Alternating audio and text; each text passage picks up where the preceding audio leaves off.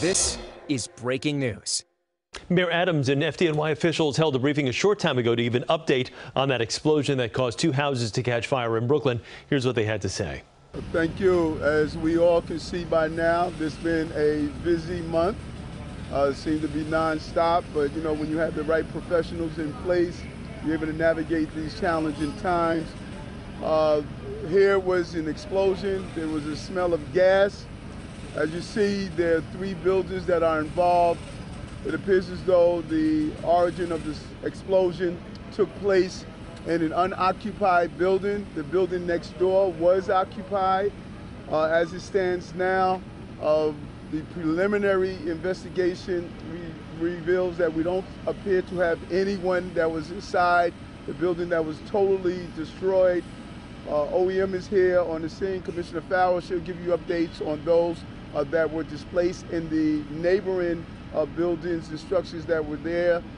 In addition to that, FDNY is going to give you an update on the preliminary investigation on the origin of the explosion. So I'm joined here also with the councilman in this area, Ari Kagan. Ari, thank you for coming out to immediately respond to the needs of the people on this block.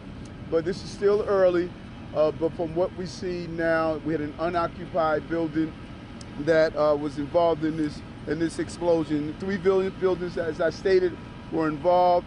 And let's get a full overview first from the Deputy Commissioner, FDNY, Commissioner Kavanaugh, and then we'll hear from Commissioner of FDNY Chief Hodgins to give us the understanding, and finally we'll hear from OEM to talk about those who were impacted. Commissioner? Hold on, ma'am.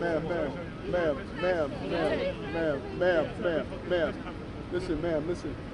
Let me report on what happened here, and I'm going to speak to your questions later, okay? That's to prevent in the future. We reportedly called to fire. Go ahead. Hi, Commissioner Kavanaugh, First Deputy Commissioner, Fire Department. A call came in at 7:11 this morning to FDNY Dispatch, a report of a major explosion in a house. We immediately dispatched units, 1060, a major emergency, and we arrived on scene in 3.5 minutes. As you can see behind us, and as the mayor mentioned, the building that exploded was vacant at the time or unoccupied. In the other 2 buildings, the residents were able to self-evacuate and are safely outside and being taken care of by OEM. Chief? Good morning, John Hodgins, Chief of Department, FDNY. As stated, we had an explosion in an unoccupied building. Our units arrived in 3.5 minutes. At this time, there was nobody reported missing. All 3 buildings will need to be taken down due to structural damage. We are going to, just as a precaution, sift through the rubble of the buildings. There's no reported people missing, but just to be sure, as we pull out the debris, our units will be on the scene to look through the rubble. First 2 units did report an odor of gas, and it is under investigation. The fire marshals and police department will be doing a full investigation to determine the exact cause of this emergency.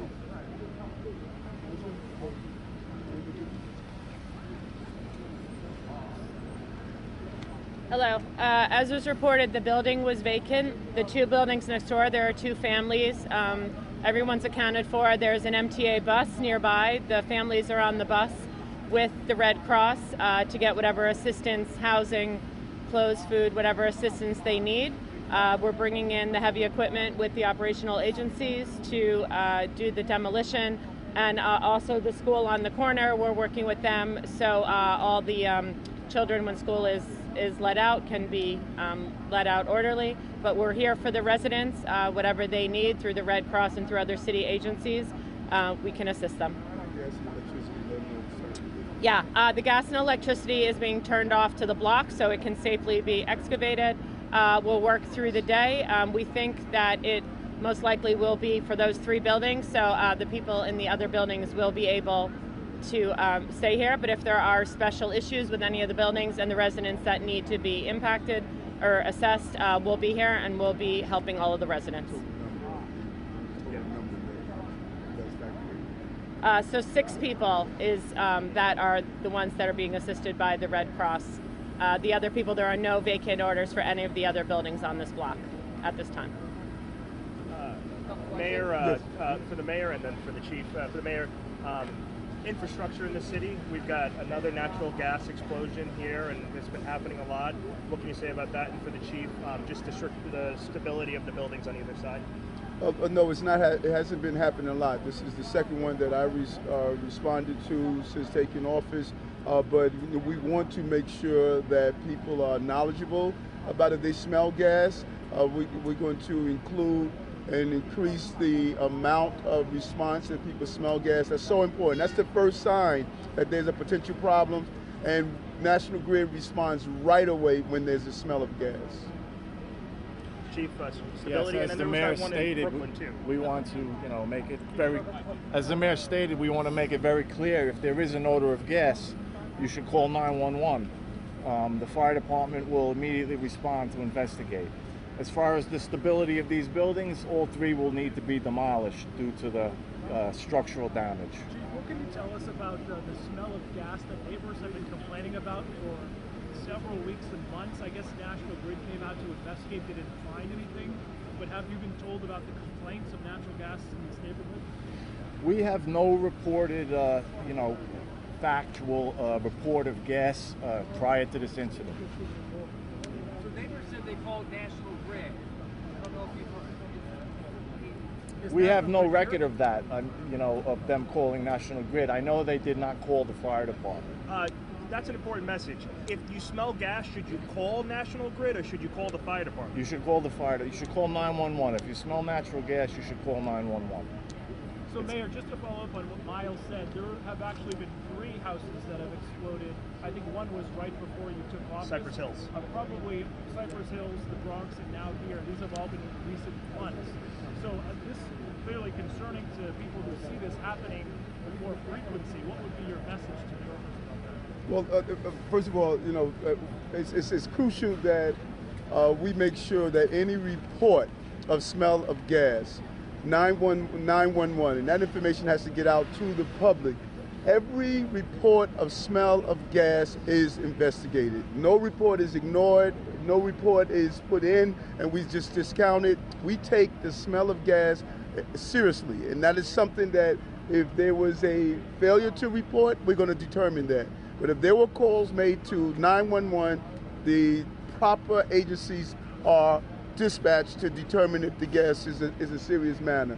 And I say to New Yorkers to follow that. This is a system that is successful and that's working. I've had the smell of gas on my block, and I called and immediately National Grid was dispatched or FDNY was dispatched. That's the message to New Yorkers.